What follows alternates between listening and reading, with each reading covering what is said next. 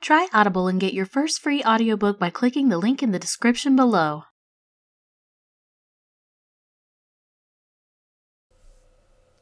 The Glamour of New Orleans by Lafcadio Hearn. The season has come at last when strangers may visit us without fear, and experience with unalloyed pleasure the first delicious impression of the most beautiful and picturesque old city in North America.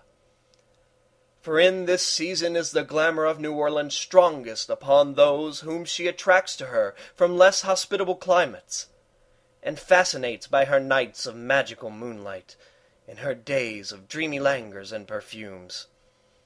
There are few who can visit her for the first time without delight, and few who can ever leave her without regret, and none who can forget her strange charm when they have once felt its influence. To a native of the bleaker northern clime, if he have any poetical sense of the beautiful in nature, any love of bright verdure and luxuriance of landscape, the approach to the city by the river must be in itself something indescribably pleasant.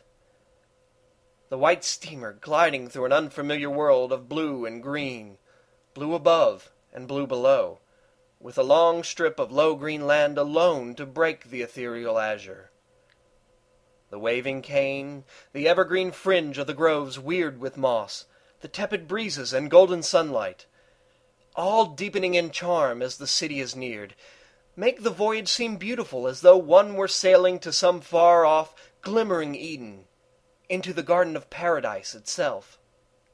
And then, the first impression of the old Creole city slumbering under the glorious sun, of its quaint houses, its shaded streets, its suggestions of 100 years ago, its contrast of agreeable color, its streets re-echoing the tongues of other nations, its general look of somnolent contentment, its verdant antiquity, its venerable memorials and monuments, its eccentricities of architecture, its tropical gardens, its picturesque surprises, its warm atmosphere, drowsy perhaps with the perfume of orange flowers, and thrilled with the fantastic music of mockingbirds, cannot ever be wholly forgotten. For 100 years and more has New Orleans been drawing hither wandering souls from all the ends of the earth. The natives of India and of Japan have walked upon her pavements, Chinese and swarthy natives of Manila, children of the Antilles and of South America, subjects of the Sultan, and sailors of the Ionian Sea have sought homes here.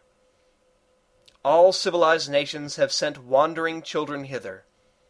All cities of the north, east, and west have yielded up some restless souls to this far-off southern city, whose spell is so mystic, so sweet, so universal.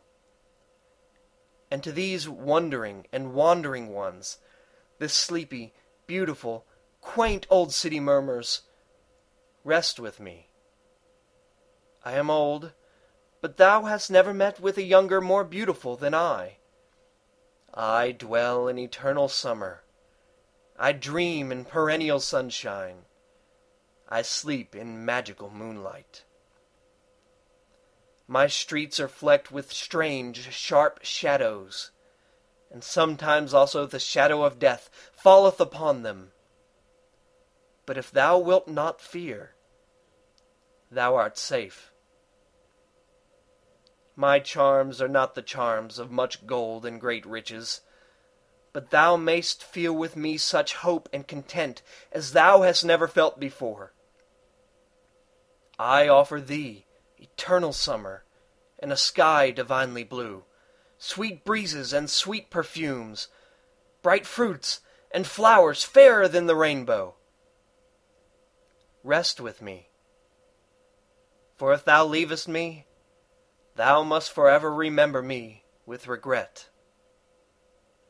And assuredly, those who wander from her may never cease to behold her in their dreams, quaint, beautiful, and sunny as of old, and to feel at long intervals the return of the first charm, the first delicious fascination of the fairest city of the South. The end. Try Audible and get your first free audiobook by clicking the link in the description below.